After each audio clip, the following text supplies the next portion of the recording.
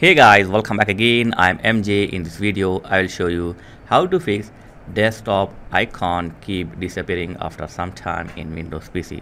So first thing is right click on your taskbar and go to Task Manager and select the processors, and here find the Windows Explorer. Okay, right click on it and click on restart.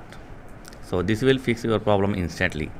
And the second method is right click on your desktop and go to view, and here select the show desktop icon. If it's unchecked, then your desktop icon will be not shown, so click on show desktop icon. This is the second method.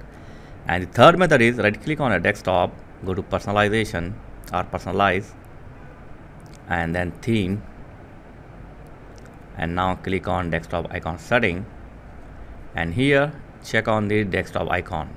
If it's unchecked, then check on it and click apply and OK.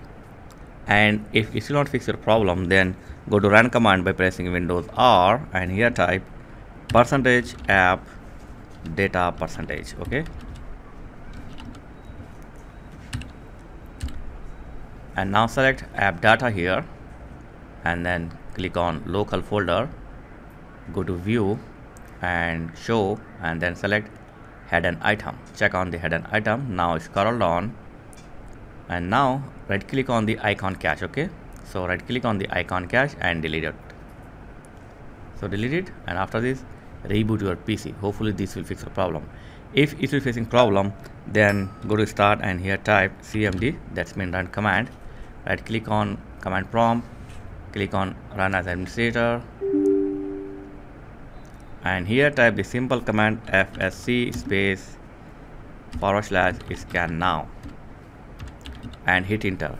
It will take some time to scan your PC and fix your minor problem, so do it in free time. So after you type the fsc scan now, hit enter and let it to complete this all process, and after this close this command prompt and reboot your PC. So hopefully this will fix your problem. So I have showed 4 or 5 methods, so let me know in comments which option or which method fix your problem.